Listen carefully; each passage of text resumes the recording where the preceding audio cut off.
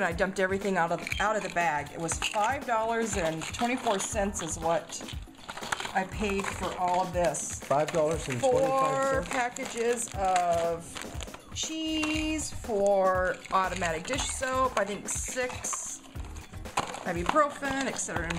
or Excedrin, and I got little bonus packs and toothbrushes and That's cool. face stuff. And now, where did you get this microwave? Because you just put a new microwave in. oh, that was at Target also, but when I was there, it was in a clearance section that said 30% off or more, and the price on it was originally $50, and I thought, okay, it's $35, and we needed a new microwave. So I went up and just put it through the scanner and checked out, and it came out to $12.94. Apparently, it was one of the 75% offs. $12 and how much? 94 cents. Wow, that's not bad. That's Not about what bad. most meals cost. That's pretty good. Yep, and we needed a new microwave, or I wanted one. I guess I didn't need one. Good job, Jen. Thanks.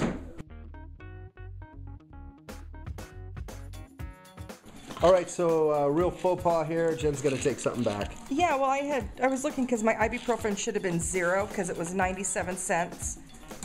Priced at, and I had a $1 off coupon from Target.com. And I found one that was 77 cents because there was a 50 count tablet mixed up in the 24 count tablet. So I'm gonna take it back. 77 cents, I mean, it's not that big of a deal, but why pay for it when I can get it for free? Sure. And what was it? You said you bought something that's never going to be on sale? Well, I bought this was $1.20, and I mean, I don't have a coupon on it. So really, my total would have been,